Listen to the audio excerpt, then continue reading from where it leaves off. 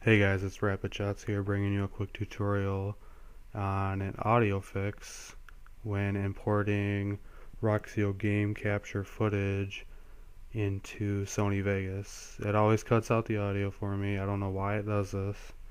It did it with some other editing software also, so I'm thinking that it's my computer not being able to handle the editing software and the file sizes. Let's go ahead and get started. So when you open a video file, it only opens the video, the footage. There should be an audio track directly below the footage here. When there isn't, it cut it out. It didn't include it. Now how I like to fix this is I'll open the footage here. I'll leave it in here and just minimize that. Go over to your Roxio software, go to the Edit and Share tab, which is your video wave editing software. Wait for that to start up.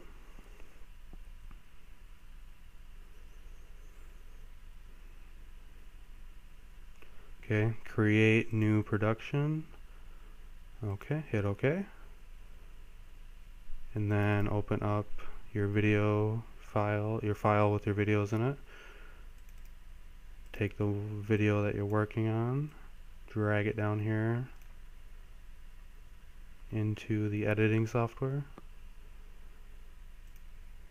and then go ahead and right click and go to extract audio.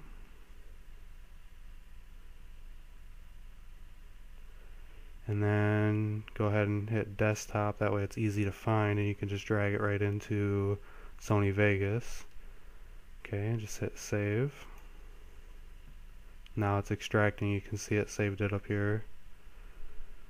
Just wait for this to finish.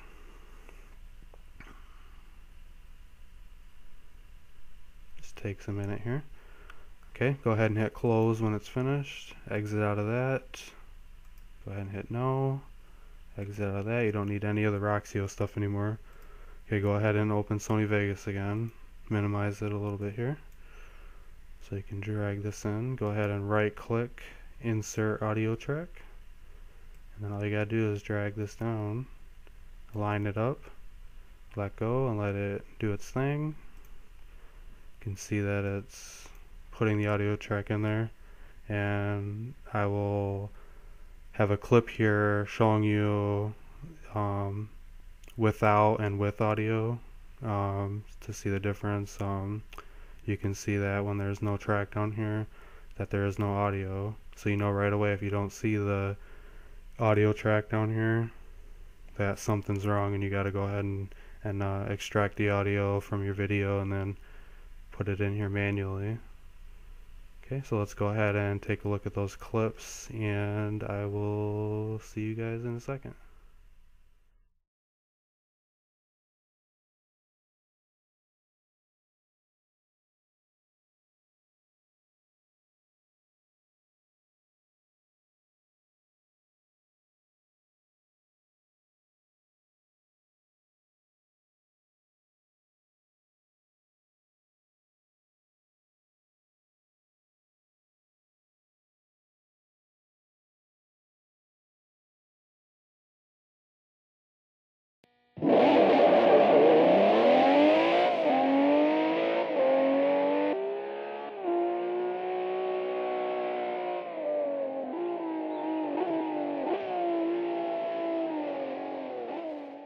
So you can see that that worked just fine. That is probably the easiest and the best way to get your audio into Sony Vegas. I've seen other ways that people did it, and people were rendering their videos in Video Wave, which is the product you get with Roxio Capture, Game Capture HD.